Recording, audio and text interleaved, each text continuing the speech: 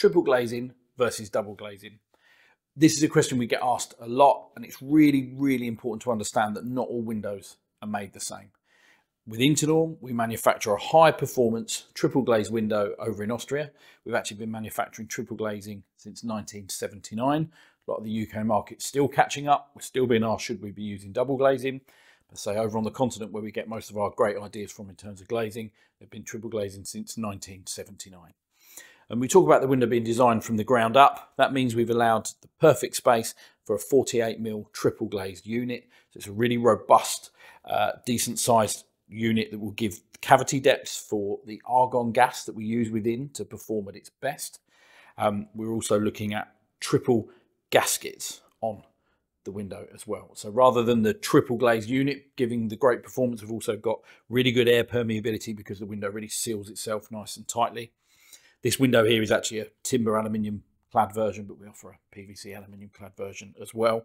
And with the tilt and turn windows, we've got excellent hardware. So the hardware has been reinforced and upgraded again because we've designed the window from the ground up.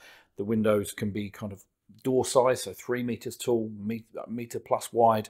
And the hardware then gives a really good level of secure performance as well. So the security is at PAS 24, secure by design levels of performance as well.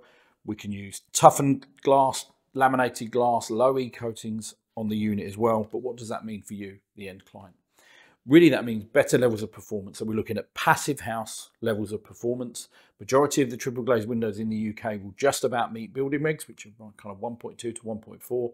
These windows can go as low as 0.65 in terms of the U value. So we're Passivhaus levels of performance, which is just going to mean you've got a warmer home, you're going to be using less fuel, and you'll be able to get to an ambient temperature and keep it there much easier because of the performance of the window. And again, security wise, you're going to have an excellent secure home. You're going to meet and exceed certain building regulations as well.